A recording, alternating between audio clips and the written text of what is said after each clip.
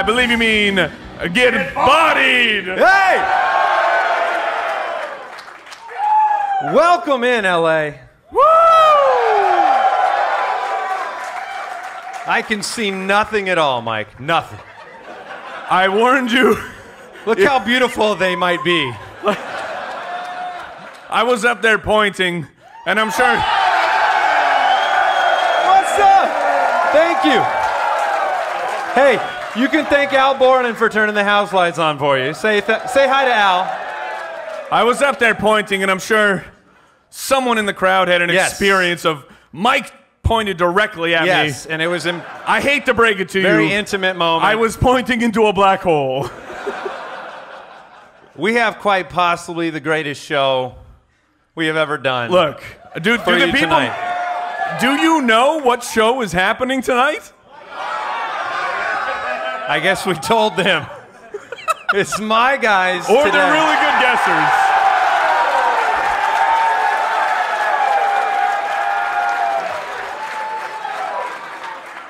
We're going to have so much fun. Are you ready for the mailbag?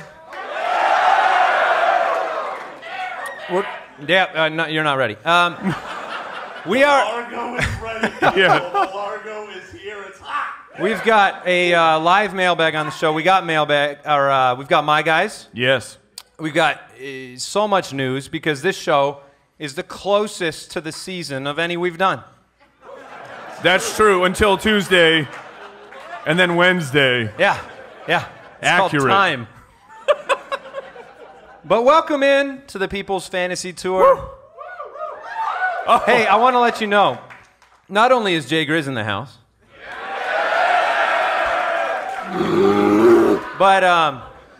but Brooks is in the house. The judge himself. He's somewhere.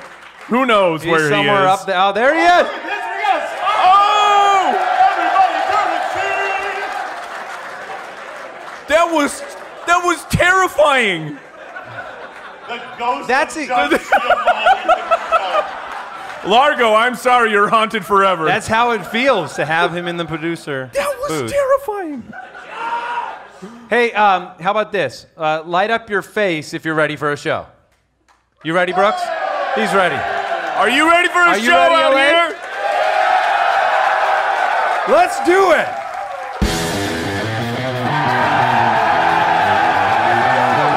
Welcome to the Fantasy Footballers Podcast, coming to you from pristineauction.com studios with your hosts, Andy Holloway, Jason Moore, and Mike Wright.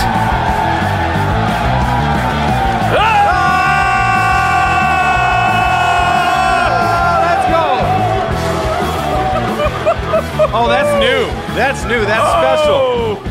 Welcome in to. I love you too! You gonna feed him early, Jay? You are all my people! Welcome into the Fantasy Footballers Podcast live in Los Angeles at the Largo. They forgot where they were for a second, but They're they like, figured that's it us. out. No, that's us. We have a great show for you today. I'm so excited. My goodness, full house. Full house here in LA. I got a great quick question for you guys, so prepare your minds, prepare your brains. Okay. There is one more stop on the People's Fantasy Tour. It's going to be easier for us. It's back home. We're going to drive down the streets. Here's a quick question for the day. It's a good one. Who is a player that you or maybe the fantasy community, they don't want to forgive? You don't want to forgive, but you probably need to forgive. You all have one, I know, out there. So Mike, Jason, they're all yelling them as well. Who's the player that you probably should forgive? I'm going to let Jason go because it's a man that I have. You forgive already I dealt have with your forgiven emotions? him, So here's mine. but you should too. Yeah, I mean, you've forgiven him, Mike. You should forgive him. I should forgive him, but I'm going to be really honest. I'm going to, be vulnerable here. Oh. I have not forgiven him. I really, truly, 100% have not. I find that, we want to be honest with our rankings. We try to be as accurate as humanly possible. We put a lot of work, energy, effort. but I know there is bias in this pick because I was so scarred. Everyone remembers I built a super team last year. Yeah, I remember. And that super team included one of the best running backs in the game, one of the captains, Devonta Freeman. Yeah. And he, along with a few others, personally dive-bombed my team. We've all been there. And look, I recognize it from the analysis side. I recognize that he's on a high-power offense. I am not in the least scared of the incoming rookie or Ito Smith who stinks. This is maybe. You hear that, Ito? This is maybe the best. Is he here? I can't. If he is, we don't know because we can't see. The whole Atlanta Falcons offensive line is. Can't see. But the reality is this should be a good offense. I know that I'm not as high on Matt Ryan as you guys, but it's still a good offense. The offensive line might be the best they've had in years. And Devonta Freeman's not currently injured. He's actually fine right now. So everything says he should be a quality fantasy option. And I look at my rankings, I think he's in my 20s. I'm not drafting him. And you know what? Sometimes you just got to take a guy off your board in spite, and I've done it. Devonta Freeman, I do not forgive you. Jason! At least I'm honest. That took a turn. Did you hear the question? I should forgive, but haven't. That's the answer to the question. That is technically accurate, Mike. He said he should. My goodness. But he has not. Are you going to go? You want me to go? No, I'll jump in here. There is a tight end in the landscape, and look, that position has been referred to as a lot of things. Yeah, it's not good. Most of them are words that we can't say on this podcast. Let's just say let's go wasteland. Have you we've all been watching HBO's Chernobyl. That sums up the tight end landscape of how it happens. Too soon, Mike. for a Chernobyl joke? Too soon for. Look, Mother Russia, I apologize. That's the first apology you've given to them. Yeah, you know what? I take it back. I apologize for nothing. But look, there is a tight end. Get body, Russia. Mike, you're famous for not apologizing. Look, there is a tight end who's going out there. Look, he is by no means, and he is not the new hotness. He's basically. What's the opposite of that? Old busted. Yeah. But here's the deal for this player. Let me read off his finishes before last year where he got hurt. As opposed to his name. Go on. Tight end 6, tight end 5, tight end 4. Those are great finishes. He's old. Delaney Walker, he's back. Forgive him forgive him for getting hurt. He's gonna be. Look, I'm not saying that Delaney Walker is going to bring you top 3 numbers, but Delaney Walker is well within the realm of finishing easily as a tight end 12, if not better. And he is safe in a landscape that is disgusting. You can boo now, and then we'll talk at the end of the season. Off the ACL, I just want to be clear. So you're forgiving him for injuring himself. Is that what? Because that's what that is, right? Well, he didn't injure himself. For being injured. Yes. Delaney Walker or Jordan Reed this year, Mike? We all know the answer. Why you got to bring up Sophie's Choice on the podcast, bro? You know I love injured tight ends. You do. So just to chime in real quick, because I get it. I know that Delaney Walker seems like a good value. I feel the same with Greg Olsen and plenty of these old guys from yesteryear. Sure. But the reality is, Trey Burton was the tight end 7 last year. If you just look at that, you're like, oh, great, he was great. But Trey Burton sucked. Nobody was happy that they drafted Trey Burton. So the point is here, I feel like I want to take a shot at a guy who has, like Jordan Reed, I feel like has a better shot of being a top 6 tight end than Delaney Walker. Yeah, I'm perfectly fine if you want to take the swing on Jordan Reed. So maybe he was the guy you should have forgiven. But look, I think who did the Titans promote to be their offensive coordinator? Delaney Walker? Oh my gosh, that's great for him. A tight end assistant. Oh. So Can I choose D, none of the above on these old tight ends? Yeah, that's fine. All right. That's fine. I get it. I get it. People forget about it. It's not like Corey Davis is stealing away value in Tennessee. Or anything. All right. The only man who can't steal candy from a baby. Yes. This show has been so negative towards the players that, like, We're trying to to forgive. have a job. Yeah, we're trying to forgive, and so far, Devonta Freeman and Delaney Walker. Look, I can make it easier on you. Okay, this All is right. this is actually a good one. We should probably look the Burns for top 10 picks. They're deep. Top 3 picks. Top 3 picks. We should forgive David Johnson. Yeah, the people agree. Like, I mean, if you're willing, I mean, maybe just throw it out there. Throw it out there. If you're willing to forgive. Do you want me David Johnson! I wasn't ready. I had to plug the ear. I had to get my Aguilera on. So here's the thing. I was ready. Jeff Fisher was to Todd Gurley what Mike McCoy was to David Johnson. Very accurate. Which is... That's on the SATs. From what I can tell, that what he was a Dementor. Sucking the soul from his face. Yeah. And specifically, it's pass catching. Because when David Johnson was everything in fantasy football, he had 120 targets, 80 receptions in 2016. Mike McCoy said, you know what? 76 targets, 50 receptions. Even though you were, PFF ranked David Johnson the best pass catcher out of all running backs and wide receivers in 2016. And he said, let's not and say we did. Because Mike McCoy goes for a jog and he's like, whoa, this is too fast. Yes. So, slow it down. And here's the thing. When Gurley got rid of his Jeff Fisher problem, Sure. people still doubt it. And the burns are real. You don't want to forgive. But David Johnson is set up for success, faster pace of play in Arizona. The song needs to come back. It's been a while. It does. We'll get there. We'll get there. All right, so we've forgiven one of One maybe of 3. Before we get into the news, and there's a lot to cover, and before we get into my guys, I do want to give a special shout out to our tour partner, St. Jude. Yes. Can you give it up for St. Jude? They do amazing work. Everybody that bought a VIP ticket, you contributed right to St. Jude. Our entire Phoenix show going to St. Jude, the UDK. Incredible partner, doing incredible work, so we're very thankful to be with them for this season. Yes. So let's get into the news. News and notes from around the league, presented by Sleeper.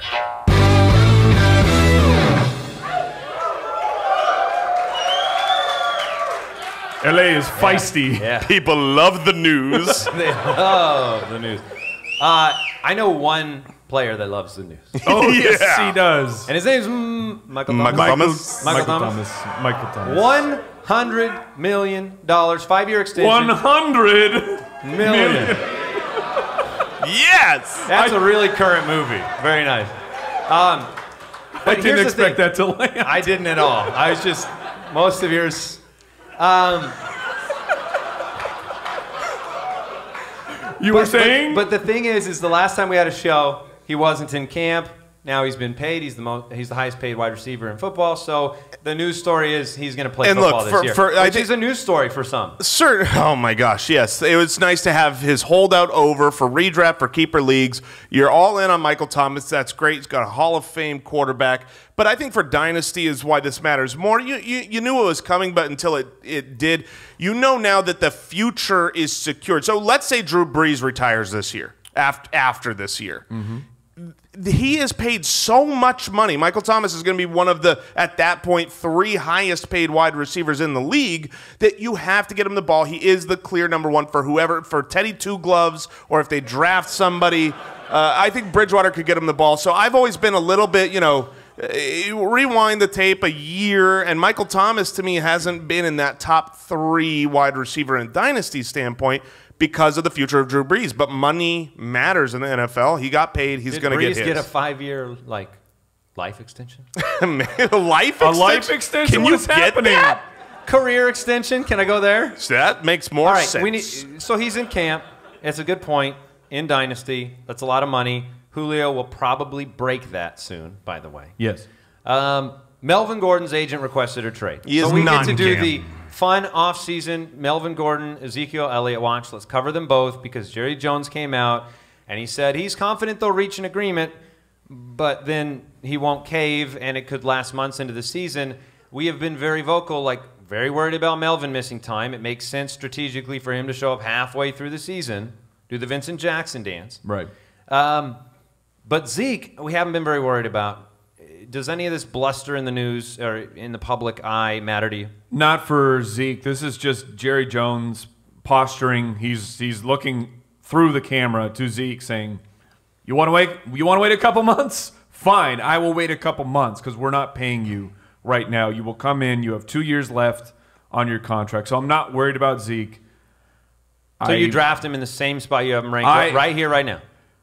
As the 4. Yes. Like I'm still drafting him as in the top 4, the big 4 of this year, but you know, Barkley and Kamara and McCaffrey, they're going to go in front of Zeke for me, just to mitigate that top 4 risk because those guys are they're all sensational. You can't ignore the news, even if you realize that the odds are that he's going to be playing week 1. You can't ignore it, especially when, like you said, the other 3 guys, like Zeke is my 101. If he was in camp and signed and, you know, we know for sure he's playing, I am not taking him over those other 3 guys at this point. And the longer it goes on, the more I'll move him down. But we obviously have more concern for Melvin Gordon missing time than we do for Zeke. All right, slightly different running back tier. Theo Riddick signed a contract with the Denver Broncos. Where's the mediocre signing of the week for that? I don't. Thanks for asking. Because it doesn't even deserve that. Yeah, it really doesn't. Look, Yeah, Theo Riddick, you had your time. Mediocre signing of the week.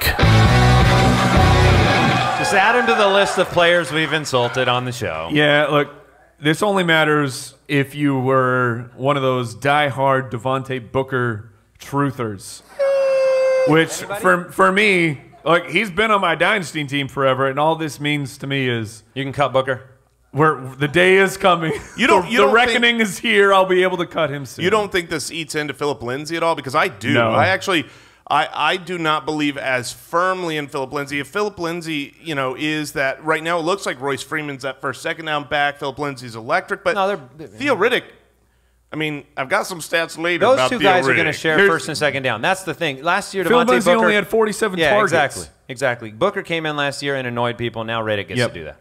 Okay. All right. Josh Gordon applied for reinstatement. That was reported today. That's good. I'm curious about the reaction to Josh Gordon. Look, we're all happy that Josh Gordon is still trying to play, but I will say this: he's not. If all the look, I had someone tweet at me, Josh Gordon is back, and I said Josh Gordon is trying to come back. Like, so let's he's say not back yet. Let's say he gets approved, and the reinstatement is here, and he's on the field. He's a great wide receiver. What he did in year 1 with Tom Brady is better than what most players do in year 1 with Tom Brady. It says something to me that they held on to him through obviously his withdrawal from the team. And Brady spoke highly of him. Brady likes him. Gordon is clearly a great player. But if you think that Gordon, like, oh, there's no risk in Gordon anymore. He's back for the 17th time. Like, I root for him. I hope everything is great and he can be there for the rest of his career. But everything in history of these guys who have repeated to make the same mistake over and over and over and over and over, get suspended or have to leave for personal reasons, it keeps happening. So I do not see, let's say he is tomorrow reinstated, I do not see him as a 16-game guy. I just don't. I think it would be irresponsible of me to stat him as a full go all season, no worries, no risk. But the thing not to be missed is if he's reinstated, I do think it affects Julian Edelman. Yes. And this thought that he's going to get every single target coming from Tom Brady, I expect Gordon to be reinstated. But we'll find out. Do you pick him up now? Obviously, you have to take your shot on him in a dynasty at this point. People still have him in dynasty leagues. It's redraft. Where are you going to start taking shots on him in the double digits and then move that up as I still will. Everything I said, I'll still take shots if it's double digits. Very important question, Jason. I need your answer. Okie dokie. How's Andrew Luck's calf? Why do you got to go there? It just needs more time, Andy. It just needs a couple more days, and then in a couple more days, we're probably going to hear it needs a couple more days. moved him down. Yeah, I mean, I was worried about it on the first day of training camp. The Colts training camp opened, and he was not available. It was the same calf from literally 2 months prior, and that is not a normal recovery schedule for a calf, even a severe calf strain. And the fact that he then got back into practice and now has had a new re-aggravation, I worry. I think you have to move him down a little bit. I mean, we're still so far away from the season that everything could be fine. I've said it before. The Colts right now, I have winning the Super Bowl as my super early pick. Obviously, if Luck's not there or if he's injured come preseason games, I would change. But it's worrisome. And if you're doing a draft now, you have to move him down. Do you agree with that? Yes. All right. Damian Williams, very insightful, Mike. I'm here for you. Damian Williams, this is more up your alley. Yet to practice with the Chiefs. Sore hamstring. Andy Reid is He's got a back problem, too. aggravated. He's got a Like the talent hamstring. problem, He does too. not have a talent problem. Andy Reid said he missed quite a bit. He missed a lot of plays. It's been great for the other guys. Carlos Hyde has done a great job. Well, now Andy Reid's He's just got a lot of liar. reps. He's taking advantage of them. Yeah, but then further on in this report, it still said they want Damian Williams to be the guy. Yeah. Here's what I'll say. I went in to see if I wanted to adjust Damian Williams in my rankings. I only had him for like 190-something carries to begin with. That offense is so good that even if he has limited work, he will be more efficient than people think. But this is not good for him. He is not tenured. No, it's certainly not good. And I'm the Damian Williams truther. I still think they were saying, oh, they've added depth. Of the fellers that they have conglomerated into that backfield, Damian Williams still fits the scheme the best and should receive every chance to be the guy. We're still very early on in the process, but like if Melvin Gordon to the Chiefs. Oh, man. please. Oh, my goodness. They can't afford him, but that I would just be wanted to awesome. throw it out there just in case. if that happens, I will move Damian Williams down. That's big of you, Mike. I can admit you something. always say stay water. Yes. That's so. And I will move Melvin Gordon way up. That would be pretty incredible. Last news report today: Antonio Brown visiting a foot specialist. We haven't seen him on the field. We've seen his feet, though. Dude. I don't recommend that Instagram account before a meal. That dude needs to exfoliate. If you guys have not seen the It's not picture good. of Antonio Brown's feet, congratulations. Because it is rough. I mean, if my feet looked like that, I would be seeing a foot specialist immediately. So, I mean, this is bad, but it's still early. We're going to have extra insight into the Oakland Raiders camp. He was smiling in the picture showing yes. off his feet, which I would not have been in that condition. He's also had a bleached mustache, so you don't know how much of that's gone to the brain. And look at these feet. Yeah. Check him out. This show has been very interesting. Yeah. A reminder, that is it for the news. Grab the Sleeper app, the most flexible platform. Oh, we'll get right back to the good stuff soon, but real quick, we want to thank today's sponsor, SeatGeek. Look, if you're looking for NFL tickets this season or any kind of tickets, you want to go to an event, you want to be there with the millions of people around the country enjoying these games, SeatGeek is the place to do it. Longtime sponsor of the Fantasy Footballers. They rate each deal on a scale of 1 to 10. Look, there's a reason they have over 50,000 five-star reviews. They're a great app. They have great prices. They pull in from a bunch of different sources, let you see the maps, pick your tickets, and they're very trustworthy. They guarantee so you can shop with confidence. SeatGeek will even give you $10 off your first SeatGeek purchase. All you need to do is use our promo code. Download the SeatGeek app today and use the promo code BALLERS for $10 off your first purchase. That's promo code BALLERS for $10 off your first purchase with the SeatGeek app. We also want to thank The Athletic. The Athletic is a subscription-based publisher of smarter sports coverage for diehard fans. You've probably noticed a lot of people from The Athletic breaking news lately. Their model is simple. This is real journalism, no ads, no pop-ups, no autoplay videos, the coverage that goes beyond game recaps, smarter analysis, deeper perspectives. They're doing it right over at The Athletic. Subscribers have full access to all national and local coverage. It's all courtesy of their talented team of writers. We're talking Jay Glazer, Jake Seeley, Stuart Mandel. The list goes on. A lot of high-quality journalism going on over there. Jason Stark involved. So many. Check them out. Subscribe right now to The Athletic. Go to theathletic.com/footballers for 40% off a yearly subscription. Comes out to just $2.99 a month when you subscribe at theathletic.com/footballers, theathletic.com/footballers. You guys ready for my guys? Oh, I'm so ready. Nothing you can take can tear me away from my guy.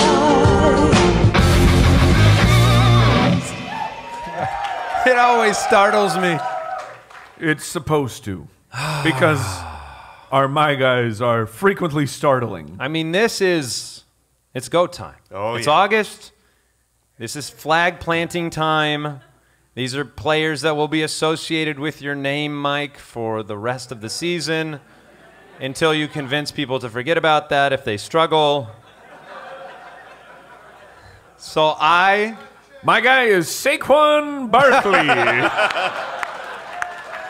All right. You're here for them. I'll go first. I've talked about him previously. My guy number one is Carson Wentz. Ooh. Yeah, I said one like guy. a lot. A hush falls over the crowd. Two guys. He's currently being drafted at quarterback 8. I have him at quarterback 5 in my rankings. Here's the first thing. I can see the future. Whoa. Why are we doing this show? Let's go to Vegas. The Eagles are going to win the Super Bowl. Okay. I just report the facts. And here's the thing. Amazingly enough, I can actually look into the past as well with incredible accuracy. Let me get to it. Oh, I can. Yeah. I see what you did. Yeah. I can look back.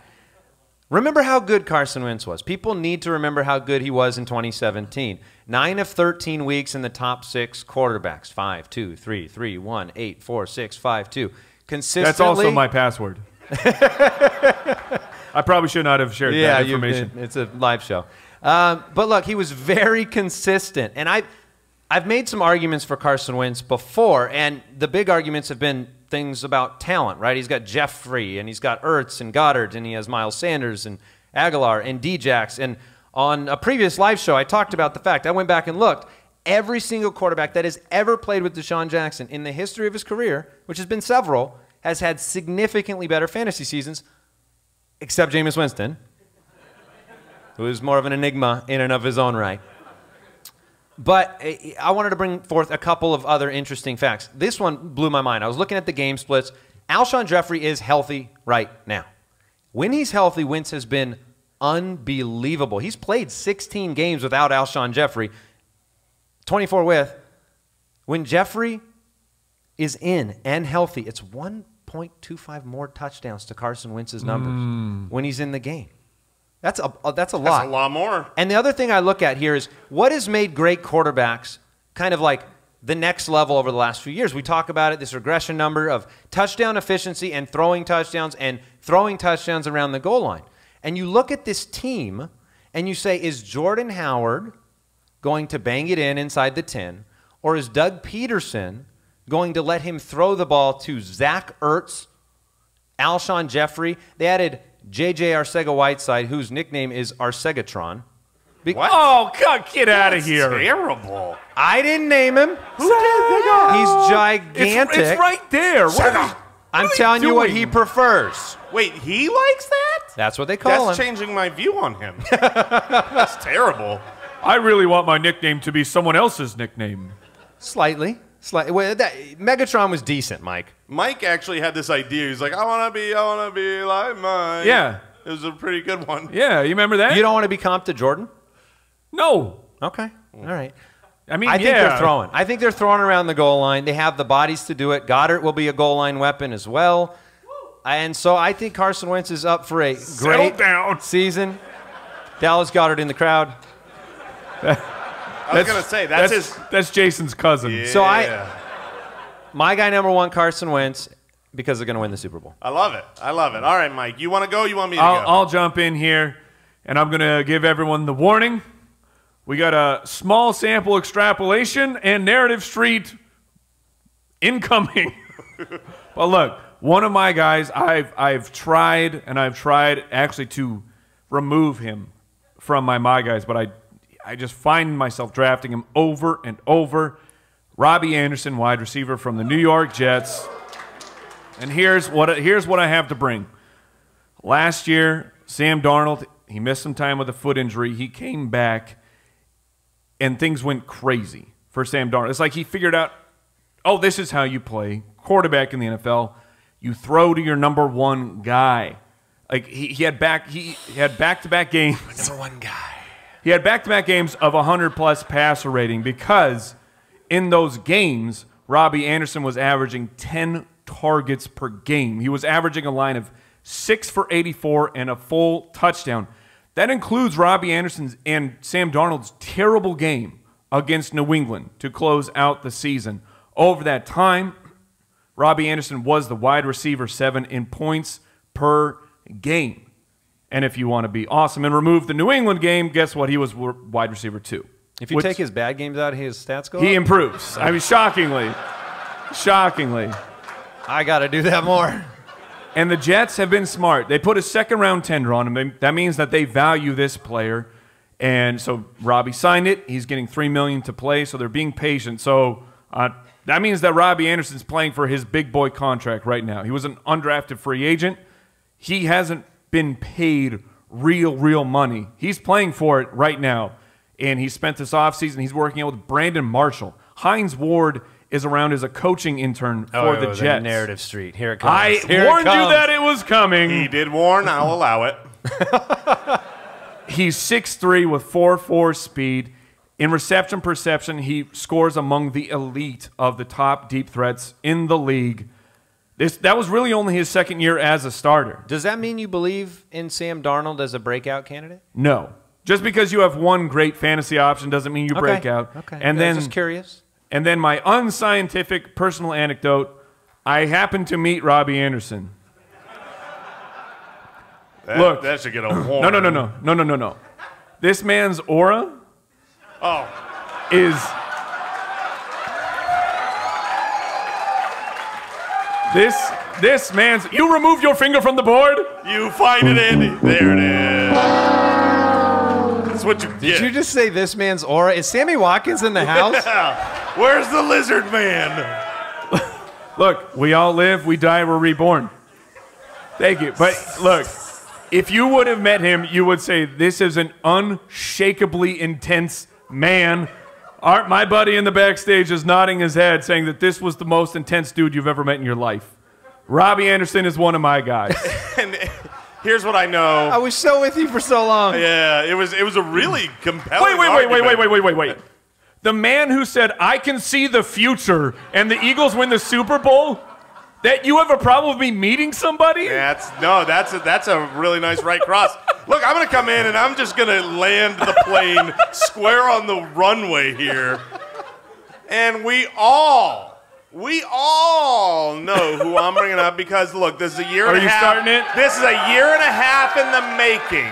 This is not just something I've been talking about for too long. I'm sick of talking about it, but it's been for this moment at this show. It's my guy, Kerryon Johnson. Did you hit the button? I couldn't even hear. Hit it again. Carry on my wayward son. Oh, that was nice. All right. They can sing. Look.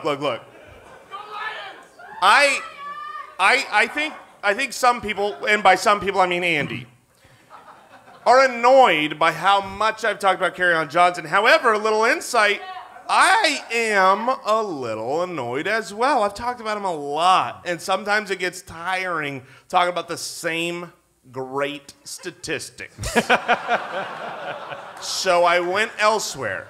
I have a few new arguments that I want to make on Kerryon Johnson. It's not about his talent. It's not about how good he was from week 3 to 10 when he was the starter already. Not about any of that. I've shared all of that. I went elsewhere. I was like, well, okay, look, I am biased because that's what happens when you're in love. And so I wanted to say, okay, let's take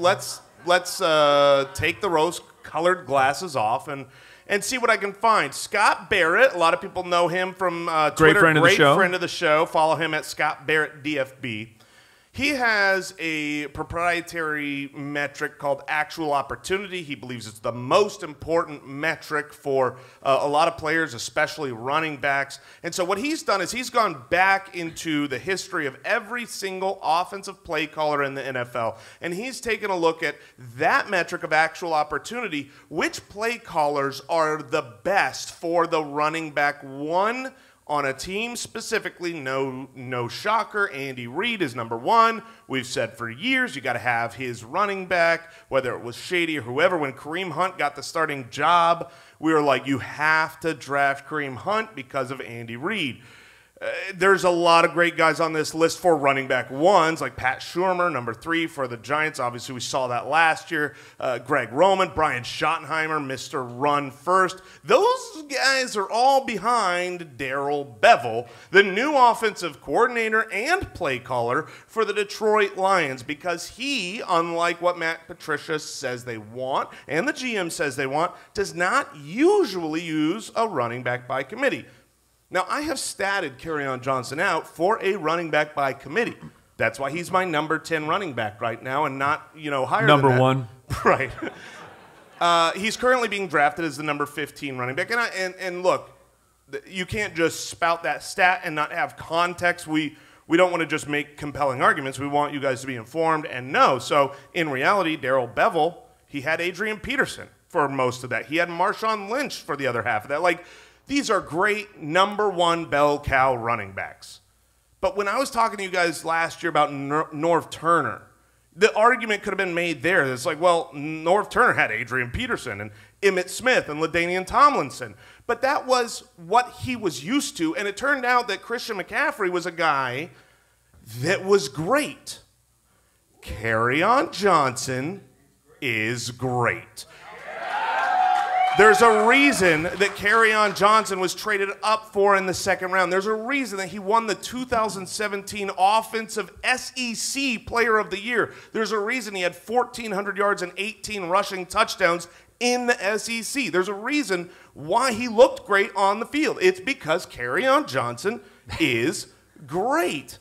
So here's other person's opinion, and it's not even just opinion, it's a great metric. Joe Holka. Great friend of the show. Follow him at Joe Holka. Chris, what is happening? I wish I had at Jason Moore, but I don't. Follow me at Jason FFL. Look, he has this great metric called rushing expectation. He's done it for years. I saw the data behind it once, and I was like, I can't even understand it. It's intense.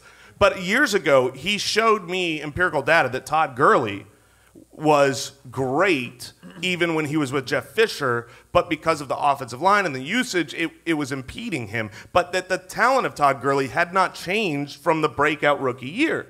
So what does he see on Kerryon Johnson? And here's the thing. He reached out to me, and he said, hey, Jay, my data on Kerryon Johnson is great. He's the 6th. Follow me at Joe Holka. Yes. He's the 6th highest percentile on the ground for running backs, 86th percentile through the air overall. He's a great receiving back, and he's the 94th percentile in his metrics on second-level yards. But it's the air yards that matter to me. It's the receiving game, because we all know Theo Riddick has been cut. That is 74 targets. Those are the He's a man. No. Those are the Broncos fans like, we got him. We did got it. him. Congratulations, Broncos. Look, Theo Riddick had 74 targets last year. But in the last 4 seasons, Theo Riddick has had 311 targets and 247 receptions. Do you know how many running backs have more than 247 receptions? Please tell us, Jason. 0. He's literally the highest reception running back in the last 4 years, and now Kerryon Johnson inherits that role while he's good at that role. So, look, I've made all the arguments about I just think he's a good back, and even at the workload he had with Theo Riddick, he was a top 15 back.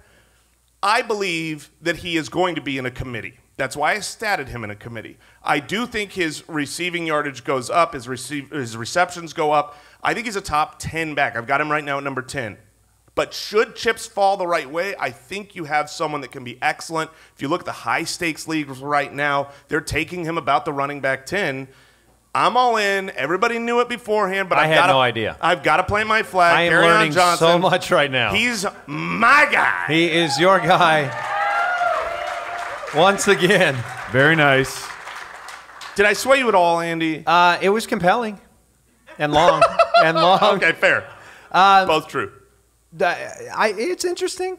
We'll find out. I still think it's a bad offense. I still think he's got to score touchdowns. Christian McCaffrey could do it last year. We'll see what happens. Okay. I would love nothing more for you to be Thank you. happy, Jason. If Kerryon Johnson gets injured, I will die.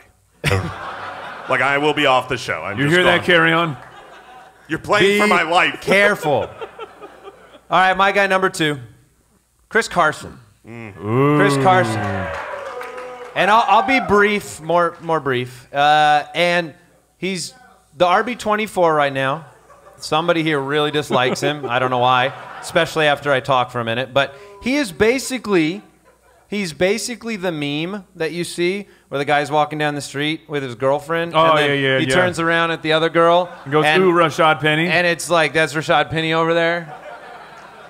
And what I want to say is, please turn your eyes back around to your girlfriend, because she had the second most rushing yards over the last 4 weeks, was the number 7 running back over the second half of the entire season, had 9 touchdowns on the best rushing offense in football, 1,100 plus yards, number 4 in yards yards after contact per carry. He's a tough dude. He's just a really, really good player, and I think he's super undervalued in this year's draft because everybody wants to find the slightly more dynamic guy.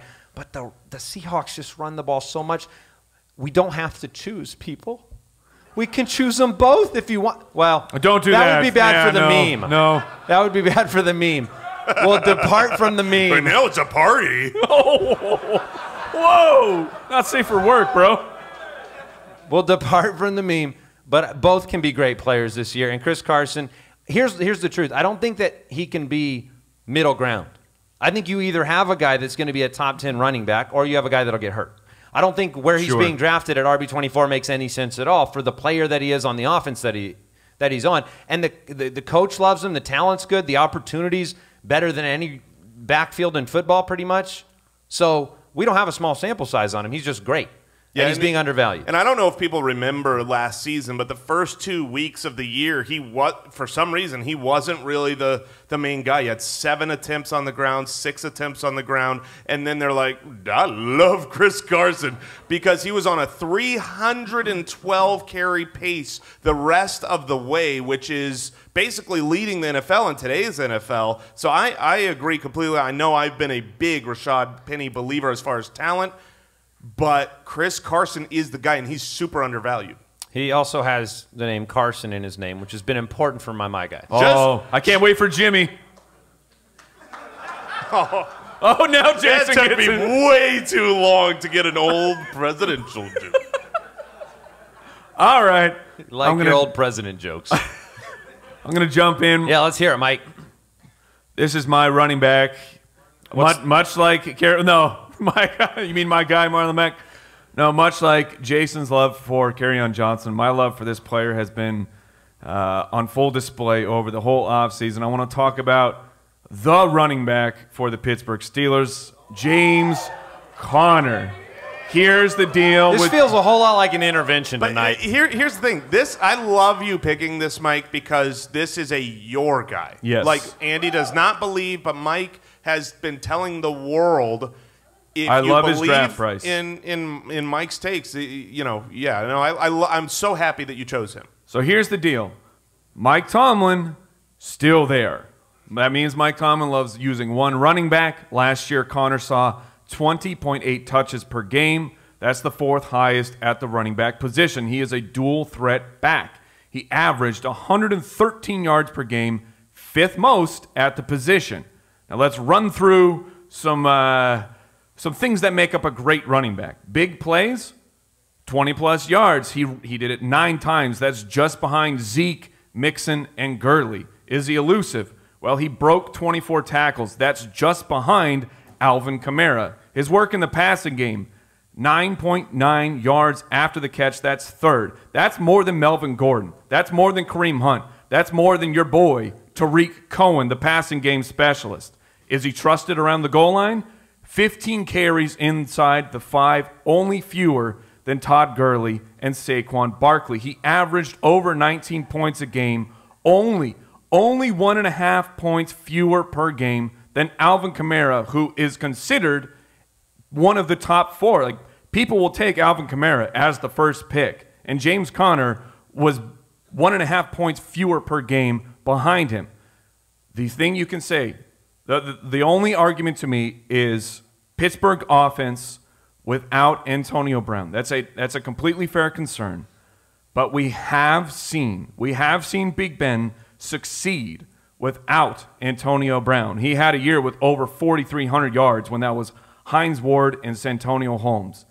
And coming up behind Antonio Brown to fill that hole is Juju Smith-Schuster, who I believe is a true number 1. Juju is number 10 in receiving yards of all time across his first 2 years to start his NFL career. So I believe that Juju can fill Antonio Brown's shoes, and that means that James Conner will be a stud, and he is an incredible value at the back of the first round. Just so people understand, I have him at 10. Oh, yeah. Jason has him at 12, but you have him at 6 because you're Yes. saying the gap between him and some of these other guys is not as big as people believe. That is correct. Even with AB leaving. Yes, And that is correct. His own quotes from a day ago, Connor was talking about how he wants to keep pace with what Lev Bell said, specifically in the passing game. And while I've got him at 12, it's because of worry about passing game work. If he gets the passing game work that Lev Bell did, then he should be a top 5 back. I just love that you went with him because you're telling people out there, have confidence to draft this player who's really dicey. Like, when I'm on the board, I'm not always confident taking James Conner. But you know who I am? Who are you confident You know who I am drafting, confident Jason? taking every time. I'm going to tell you this. If he takes Carry Carry-On Johnson. No. I love this, my guy. Schmarion Schmonson. I am very happy. Darnell Anderson. No. Respect the man. Darnell Anderson is a legend. Him and Bill Brasky. Don't look up his stats. All right. No, the second my guy for me, I'm very, very happy to put him on my board. It is Robert Woods, wide receiver 1 for the St. Louis Rams. Robert Wait, Woods. the St. Louis Rams? Jason, we're in L.A. Jason.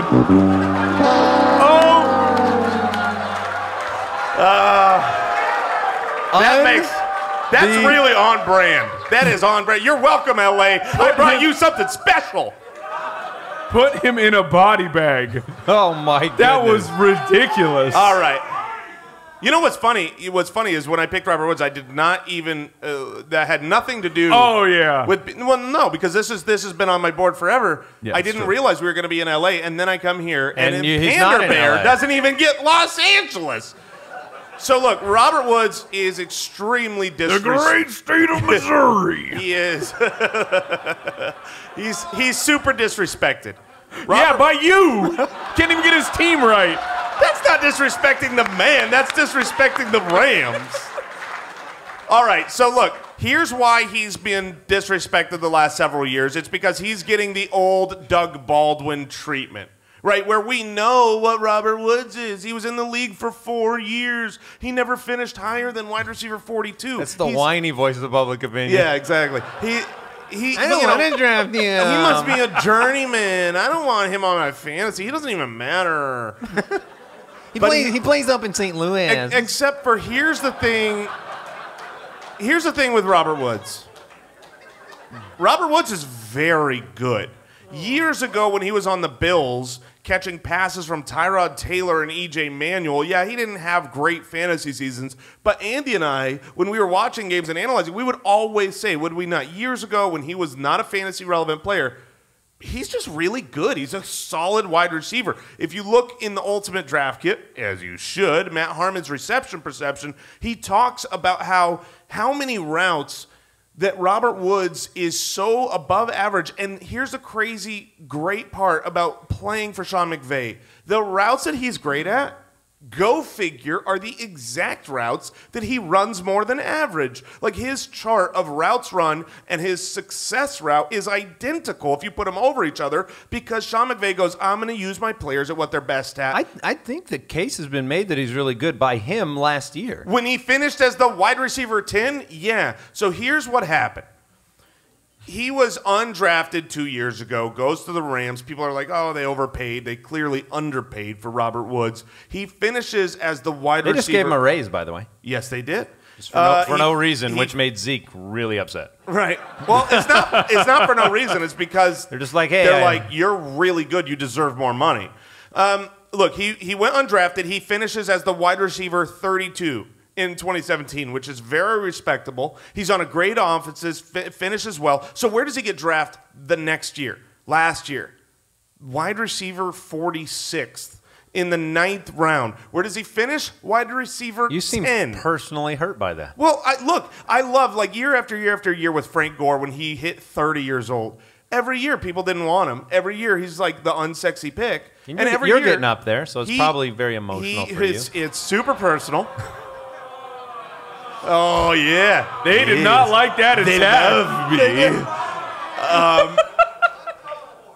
Uncalled for. But Don't make jokes. He finished as the wide receiver 10 last year for one of the best offenses in the league. So where's he going? Drafted this year, back of the 4th, near wide receiver 20. What are you doing, America? And the world. And Canada. And St. Louis. And St. Louis. Oh, no, St. Louis is drafting him 1 overall. Look, he's the #1 target for Sean McVay's Rams. And if you say, well, no, I think it's Cooper Kupp or I think it's Brandon Cooks, I think, well, you're wrong because he's the #1 target. In 2017, let's rewind. When he was the wide receiver 32 and it was really good, and you're like, oh, he's great. Well, he was the #1 target. Now, if you don't remember that he was the #1 target, if you look it up, it'll appear that he wasn't at first glance since he had 9 fewer targets than Cooper Kupp. Except you probably forget that he only played 12 games that year. He was the wide receiver 32 in 12 games. He was on pace for 130 targets, clearly leading Cooper Kupp by almost a full target a game. And then in 2018, he was the clear #1 target where he had 130 targets. But Are you talking to yourself? Cooper Kupp was gone. He was gone. Well, here's the cool thing. In 8 games, he had 8 games. Do we need to leave, Mike? We don't. It's the one-man show. See you later. Welcome to the Fantasy Jason Ballers. Look, he had 8 games with Cooper Kupp. He was on pace for 130 targets. He had 8 games without Cooper Kupp. He was on pace for 130 targets. And that's what I love about him is he's consistent. Not only did he finish as the wide receiver 10, but he has such a high rate of finishing as a wide receiver 2 or better every single week. The only people over the last 2 years that's finished higher than him are superstars. Here's a list of people. Hopkins, Devontae Adams, Antonio Brown, Odell Beckham, Michael Thomas, Juju, A.J. Green, Mike Evans, Tyreek Hill, and Edelman. That's it. And then Robert a lot of Woods. guys. You want him to get some respect. I do. So I am totally fine drafting him as a wide receiver 1, but here's the best part and why he's my guy this year. You don't have to. Go ahead and draft your wide receiver 1 who finishes there as your wide receiver 2 or 3 or 4 if you start 4 wide receivers because you're going in the back of the 4th round. What are you doing? So, yes, Robert Woods, that's my guy this year. So passionate. People have a hard time. They love you, old man. I love you. People have a hard time when there's talented receivers around him. You'd admit Cooper Kupp is amazing. Oh, absolutely. Really Brandon good player. Cooks, Brandon Cooks amazing. Can make a big play. I said on the show, it makes it hard for people to go like all in on one guy, and so they all slip in the draft. and that's what's great. I would draft any one of those. And in fact, in recent drafts, real drafts and mock drafts, I have constantly been taking 2 of them. I was going to say, would you take both? I would take any 2 of the 3 in any one of my drafts if they're at value. All right, one my guy left for each of us, and then our live mailbag. Warm up just a little bit. Bumblebee, bumblebee. Sorry. No, you don't even have to do it. It's That's gonna be true. them. I get the night off. Is it back to me? Yep. Yes, sir. Dante Pettis. Yes. And this, look, he's being drafted at wide receiver 30. I have him at 24 with a lot of upside. And really, when it comes down to it, this is the pure talent-based my guy selection. And the question from the audience, which I shouldn't entertain, but it's an important one, is how is his aura? And it's very, very positive. It's green. It's green. I've looked into it. And look, you can kind of spin his numbers to make the more like number-based case, 17.3 per catch. He had a 4-week stretch while he was actually healthy where he was in the top 24 every single week, weeks 12 through 15 last year. But the truth is he has 27 career receptions. So you can't hang a lot on 27 receptions. But we'll go narrative street a little bit. And more so, we'll go with my eyeballs, which I trust a little bit.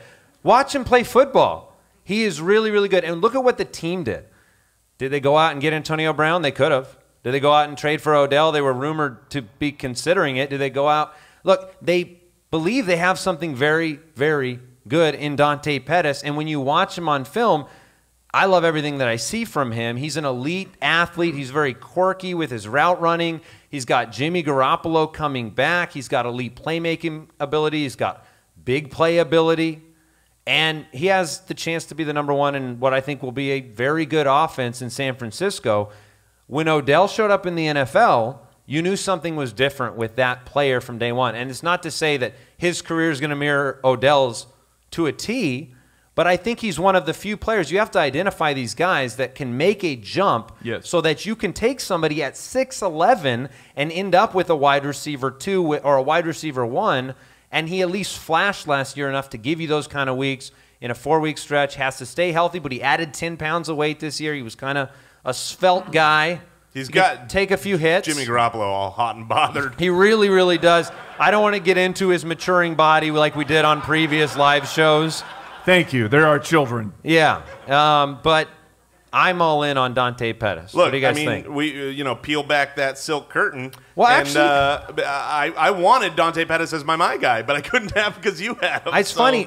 Brooks was looking up some stuff because I wanted him to check for me. Because you were a little bit out on Pettis for a brief little moment, and I actually found a quote. Okay. Oh, no. Dante Pettis stinks. I said this weeks ago. He still stinks, and he's going to continue to stink. I don't think that was doctored in any way. Oh, that's good. I mean, Dante Pettis stinks. I mean, it sounds so natural. You're clearly out on him, but He stinks. Come on back. Dante Pettis stinks. He is bad at football. Yes, I have always hated Dante Pettis. I'm glad you found that clip. Well done, Brooks. Oh, yes. Thank you, Brooks. All right. I'm going to jump in here. Yeah. Whatever. I'm going to jump in here with my third, my guy. That's where you jump in with the drums. Yes. If only I could. I'm glad you like Robert Woods because I like the guy who's throwing him the ball. Announcing Jared Garf. It's Jared Garf. That's Mr. Garf to you. Look, Jared Goff, he is being drafted. 2 Rams. Yeah. Very nice. Look, I didn't. One from Los Angeles, one from St. Louis. Very special. Look, I'm not the one who's controlling that he's being drafted as the 12th quarterback off the board. Last year, he sucks. He was a top 6 QB over 31% of his games. That's the same as Aaron Rodgers, Russell Wilson, Infinite Big Darkness, Ben, and Deshaun Watson. Yeah, he really, really sucks. He was second in completions of over 20-plus yards, behind only the great Patrick Mahomes. Last year, the Rams were second in total offensive yards, 5th in passing, 2nd in scoring, 4th in yards from scrimmage. Like they are plus Robert Woods. Plus Robert Woods is there. They are a great offense. And here's the thing about Jared Goff. He's actually getting better, and Sean McVay trusts him to do more. He went from 3,800 yards and 28 touchdowns on 477 attempts, all the way to 4,600 yards and 32 touchdowns in 561 attempts, and that's while losing his best red zone option for half the season in Cooper Kupp. And you know I like talking about regression and positive regression. Here's an interesting nugget. Last year, there was 3 quarterbacks with 100 or more targets inside the red zone. And here's what happened. Patrick Mahomes, 103 targets turned into 35 touchdowns. Andrew Luck, 100 targets turned into 33 touchdowns. Jared Goff, 101 attempts only turned into 23 touchdowns. There is room for growth for Jared Goff inside the red zone. The Rams have 3 wide receivers being drafted inside the top 50, and people don't want the guy throwing the ball. It's absolutely ridiculous, and I sort of understand. The Super Bowl felt like Uncle Bill was at the end of the Wizard of Oz, and he pulled that curtain and he realized, oh, it's only a man. But that guy was pretty awesome at his job of fooling people. Look, Jared Goff is a good quarterback who is getting better and playing for one of the best offensive coaches the NFL has ever seen. Sean McVay's like 23 years old. Not really. I'm being hyperbolic, but he's young. Jared Goff is young. He's younger still than Jason. What is this? Man. What is this attack on Jason's age? I love it. I love it. Look, Hey, this is great. It's not about my weight. don't worry. That's coming. I'm not touching look, it. The 12th quarterback off the board, according to Fantasy Football Calculator, meaning he could be literally the last quarterback taken in a draft, a guy who finished as the QB7 last year with room to grow. I just don't understand. All hail? What? Yes, the king. All the hail. King Godfrey himself. Gerf. So he's my guy. I'm targeting him late in every draft. Look, all right. I love it. We talk every year about late round drafting. The fact that taking as great as Pat Mahomes was last year, he was a late round draft pick. Drafting early quarterbacks is going to hurt your overall roster if you're in a single quarterback league. And all 3 of us have a late round great option at quarterback, and I love all 3. Pretty much every draft I'm wanting to get one of our 3 my guys at quarterback. So my guy, I'm going to ask a couple questions first. Do you like Christian McCaffrey? Yeah. Is he a pretty good pass catcher? Yeah. I don't know. So I'm just asking the people. Yes, he is. He's great, Jason. Mike and Andy, I feel like a bit of a pawn, Mike. Andy, do you like Curtis Samuel this year? I'm a big fan. Breakout chance? I like him a lot. Mike, even with your love for Curtis Samuel, Sure. Who do you expect to have more fantasy points on the season, Curtis Samuel or DJ Moore? Currently DJ Moore.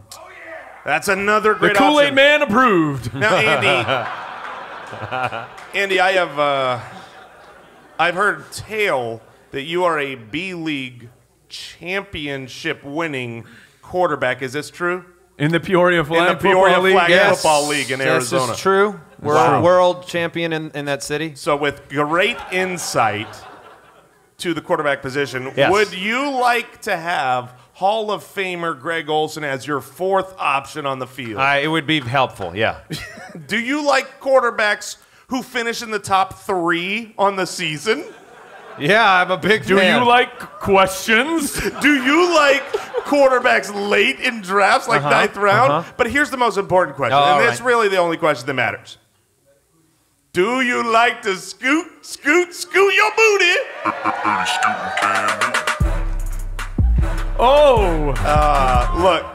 Who is it, though? It's Cam Newton. It's booty scooting Cam Newton. Here's the deal. And I'll just give a couple little factoids here. You can decide if you want them or not. Do you like factoids? In 5 seasons that he's had with 16 games played, he averages the quarterback 2.5. Like, he's better than the quarterback 3 on average. Every single year that he plays a season in its entirety, he is one of the best 3 quarterbacks every single time. In 2018 last year, he hurt his shoulder, okay? He had a rookie DJ Moore, essentially a rookie Curtis Samuel. Everyone's favorite butt of the joke, Devin Funchess, was there. An injured Greg Olsen, and Cam Newton, through the first 12 weeks, was the quarterback 4. He was the 4th best quarterback in fantasy at week 12, hurt his shoulder, had to go. And I know a lot of people this year, because he's the 9th drafted quarterback, they're worried about the surgery. They're worried about the shoulder. They just want somebody new. And they want someone new. They're like, he's too good all the time. I'm not going to get any glory if I draft Cam Newton. You know what? You're going to get a championship. Yeah. He had surgery this offseason. He had the exact same surgery cleanup procedure in March of 2017. You know, the year where he finished the quarterback 2.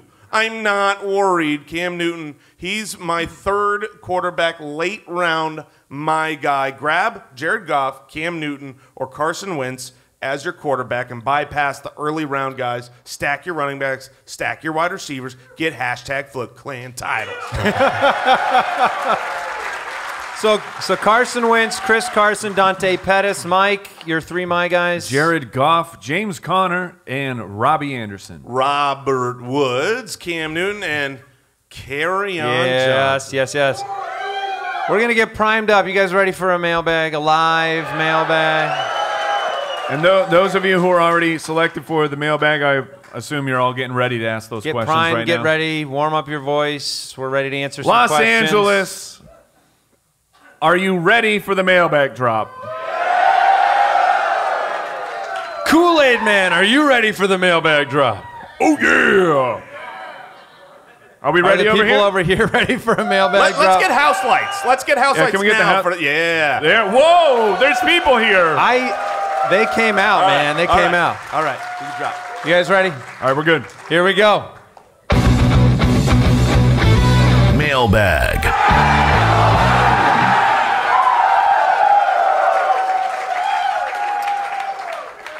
Not That's bad. St. Louis, you showed up. First question. All right, let's hear it. Speak loud into the mic. What's your name, sir? Logan. What up, Logan? Logan? What's How you up, doing? buddy? Oh, is that a Spitballer shirt? Yes. Oh, my man. Oh, the Spitwad's out in force. What's up, Logan? What's up? What's your question, buddy? Since I am 9 years old, what video game should I try out that came before my time and why? Oh, Dude, this is a great question. Look, First of all, that's a great question. He's 9. He wants to be a man of art, a philosopher, and dive into video games that he should play that were before his time.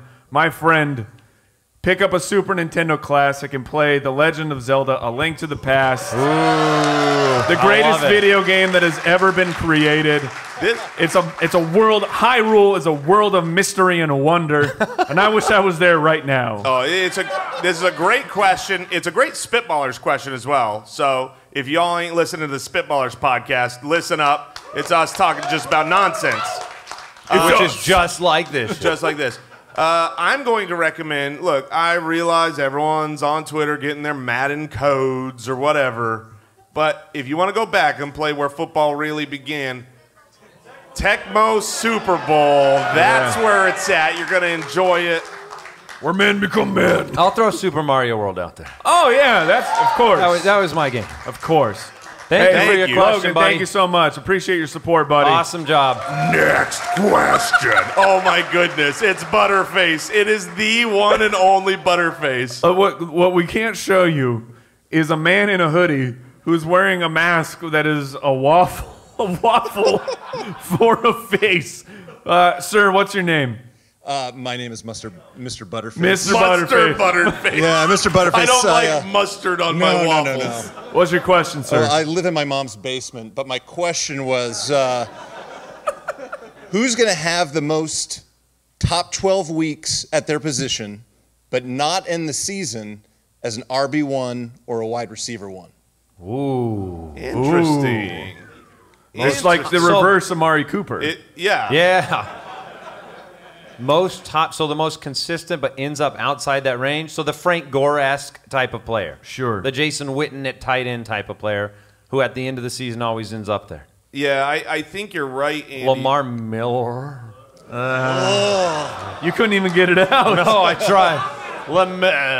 And you know, like a guy, I like him, and I do believe that if things go the right way for him, he could easily be in the top 12.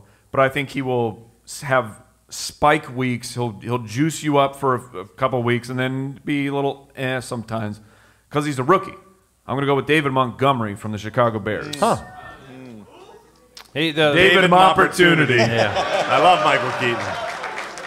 Okay. All right. Well, thanks. You got one? Yeah. I mean, I think of Derrick Henry. I feel like he's going to be one of those guys that he has his games. He finishes an RB1, but it's more about which games does he get game scripted out of and fall, so irrelevant on the week that he might not land in the top 12. What about Keenan? What about Keenan Allen?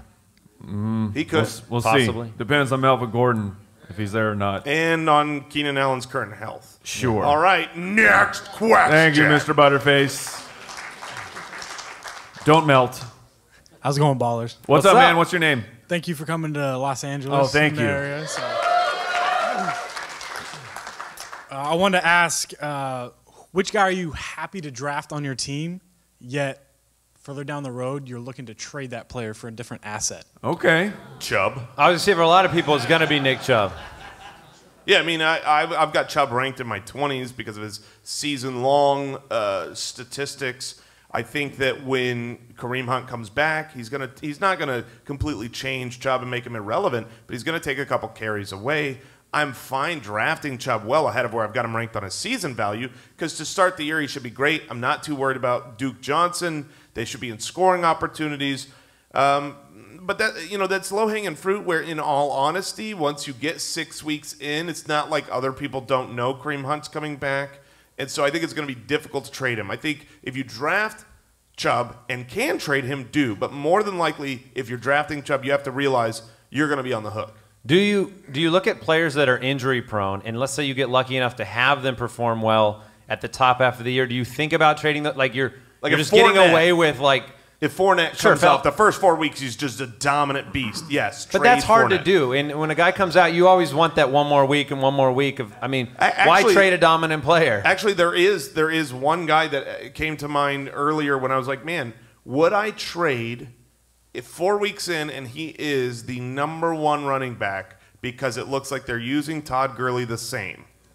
Would I be willing to trade him out of fear that one of these weeks his knee swells and you go, I'm on the hook. And I think at that point, when he shows out, if he has a first couple weeks where he is the workhorse, you're going to be trading him for top-notch value, unlike Chubb, and I would do it. I've got one more, too, and I love him, but Tariq Cohen would be somebody to look at. Anybody that's in a position where they did have a very successful year and a rookie is acclimating, and maybe Cohen comes out and has more of those third-down snaps, and we think, if you believe in David Opportunity, that he's going to take over, then move Cohen while the value is as high as it's going to get, and you're not going to regret it. And I'm going to bring up Tevin Coleman because right now he projects to be the lead running back for the 49ers, and we know the lead back for that team will have fantasy value.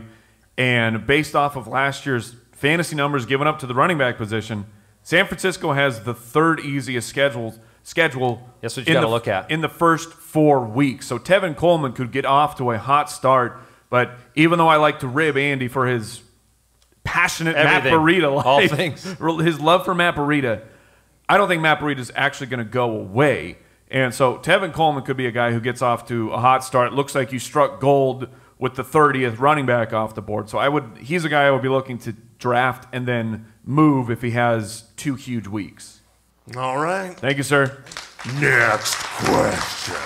Oh. Hey, what's up, ballers? I'm Ryan. Hey, Ryan. What's up? Nice to meet you, Ryan. Nice to meet you guys. This is a dynasty startup this or that question. All right. A lot's been said about both these guys. One, not so good. One, a lot of good stuff this offseason. So if you're at Startup Dynasty, who would you prefer on your team? Todd Gurley or Jason's guy, Kerryon Johnson? Why? I know his answer. Oh, man. I don't think you know my answer. Really? Because I don't know my answer. I have Todd Gurley in our main dynasty league. You would not 1 for 1. I have Todd Gurley in my main dynasty league, and I sat. This is like 4 days ago, real life, and I sat with the clicking. Like I clicked Kerryon Johnson. Oh, to offer it? To offer it. I'm like, I think you would. I would take Kerryon. Really? Should I make the offer? Because I couldn't get myself to do it. I could not get myself to do it. There are windows for running backs. We know it changes quickly. The risk at the knee, you could be in a really rough situation with Gurley, and there's a 3-year age gap. He's only 22 So he's 22 to 25 years old. Like, I think I would go that direction. Excuse me, everybody. I've got. I would say it would to be. go to my Here's the caveat. You're making the trade-off. I will be right back. The one caveat would be, and this is one of the things, like, people want prescriptions to do something in every situation, and we try to have this show be more about your league and your team construction. We try to help inform your decision that you make. Okay, so hypothetical, if you've got Todd Gurley and Leonard Fournette, and those are your only 2 running backs. Excellent. That's a very specific use case. Yeah. Just throwing that out If you there. want risk aversion, you know, if you have a team that you have risk elsewhere, you probably don't want to stack it with Gurley and put yourself in a rough position. If your team is pretty stable, then maybe you take the shot that Gurley's the same guy. But a great Gurley year could be similar to a carry-on year, and you buy 3 years. I mean, I feel like I'm talking you into carry-on I'm Johnson. literally hey, LA, I'm making the trade offer right now. I just hope it happens before this show goes live Monday, because otherwise I'll be like, well, then I'm not doing it. Does that help? Yes, thank you. Right on. Thank you, sir. Next question. Final question. Final question. Hey, what's up, ballers? Tim Tappan here. What's up, Tim Tim? Tappan. Tim Tappan. So obviously you guys are high on Goff and the Rams and their wide receivers. So Yep. which one of the 3 wide receivers out of anyone has the highest bust potential? Cooper Kupp. Yeah, it's Cooper. I mean, ACL? Yeah, just because.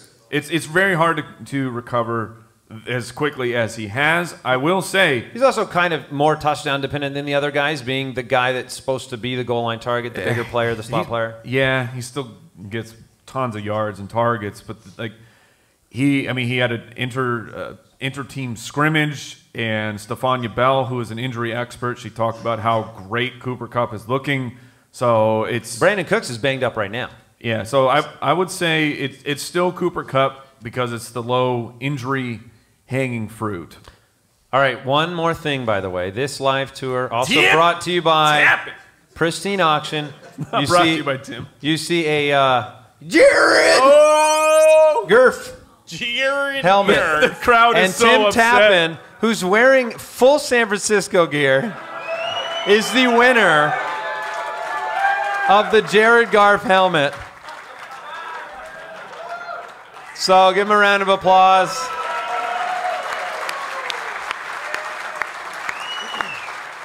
But what we should also include, he's wearing a San Francisco jersey, but that's a Nick Mullins jersey. That's a quarterback streamer right there. Yeah, he's got good taste. That is Nick Mullins' brother in the house. That's going to wrap it up for us. We want to say thank you again to St. Jude, to Pristine Auction, and most of all to the Foot Clan who came out and supported the show. We're going to hang out as long as we can with you. And thank you so much for coming out and supporting the footballers. This season is going to be amazing. Let's get some titles, people. And if you're listening to the podcast at home, we'll see you tomorrow on Tuesday. Ladies and gentlemen in this crowd, you are beautiful. Thank you so much. Goodbye.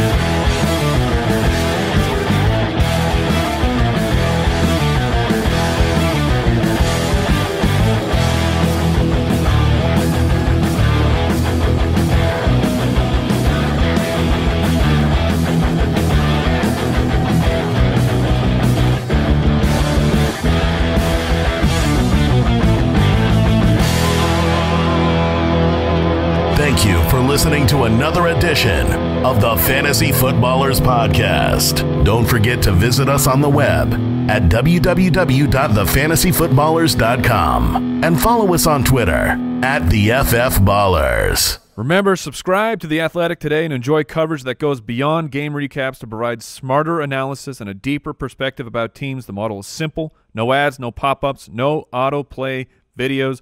Get full access to all national and local college football coverage, plus stories, podcasts, videos from all sports. Go to theathletic.com/footballers for 40% off a yearly subscription that comes out to $2.99 a month when you subscribe at theathletic.com/footballers.